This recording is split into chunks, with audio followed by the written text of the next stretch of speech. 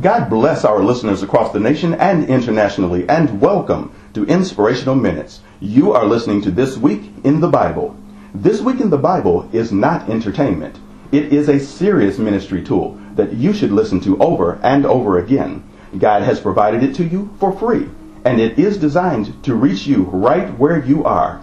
It will help you to understand your own personal situations as well as strengthen you in your walk with God. Today's lesson is called Without a Spot or Blemish.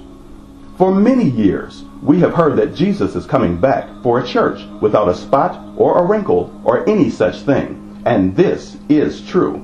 But what does this mean? When Jesus died, the body that was on the cross was beaten and badly damaged, but when he rose on the third day, his new glorified body didn't have a spot or a wrinkle. When Jesus returns for us, the dead in Christ will rise, and those who are saved and are still alive will be caught up all together to meet him in the air. Those who are alive in Christ and those who were asleep will all receive a glorified body like his, and that is when we will be a church without a spot or blemish, because our glorified bodies will be perfect and no longer corrupt. Only God knows when Jesus will come back for his church. Our job is to be ready when he comes. In the New Testament, please read Ephesians chapter 5, verse 27.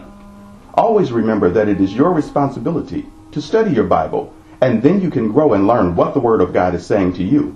In God's own wisdom, he may reveal something more to you. Keep breaking old habits to receive new blessings, and as always, God bless you and keep you.